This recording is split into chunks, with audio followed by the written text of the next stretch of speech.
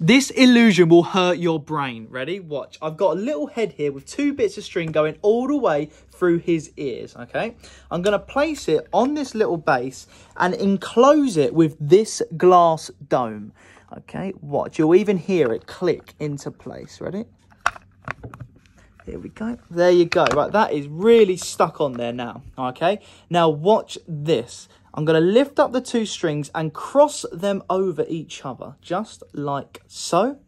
And then watch. Somehow the string is going to penetrate through his head. Ready? 1, 2, 3. Just like that. The string somehow melt all the way through his head and through the glass dome. Now, guys, I haven't got a clue how that works. Do you?